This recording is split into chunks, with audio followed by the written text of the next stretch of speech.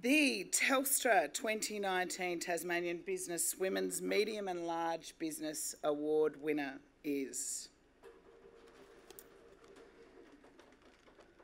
Trisha Squires.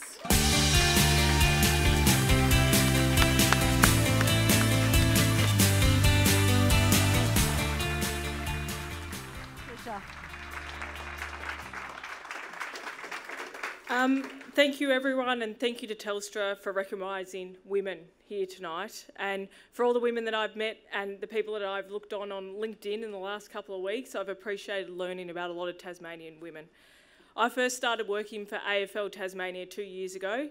I'd moved here from Melbourne 3 years ago. I'd had 2 CEO roles, and I thought I was coming to Tassie to have a little bit of a career break, which didn't necessarily happen. I started working part-time when my second daughter, Holly, was 6 weeks old, and then I did that for 12 months, and then last year, in February, I was appointed the first female state CEO. Which was obviously a really proud moment for me. Most importantly, I got to share that with my 2 daughters, Harper and Holly. In my role, there's several challenges in football in Tasmania, and which are things that I've got to work through in my day-to-day role. What I'm passionate about is that we grow the base. We get more young people playing football. We get boys and girls playing. We have vibrant comps in our state. We have clubs that have got enough players to field a team every week, and we develop people who want to play AFL and AFLW, and that's really important to us.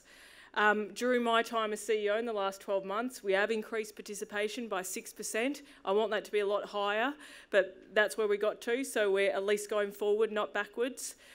We've got our under-18 boys playing full-time in what's now called the NAB League this year. The girls will start next year.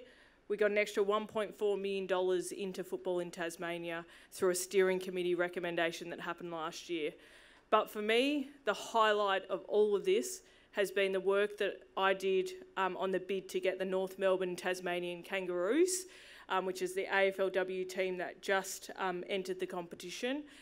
That has meant that 8 Tasmanian girls can live in Tasmania, they can play football at the highest level, and 3 of those girls work full-time for AFL Tasmania, and to watch them live their dreams in the last 6 weeks has absolutely made some of those tough days worthwhile.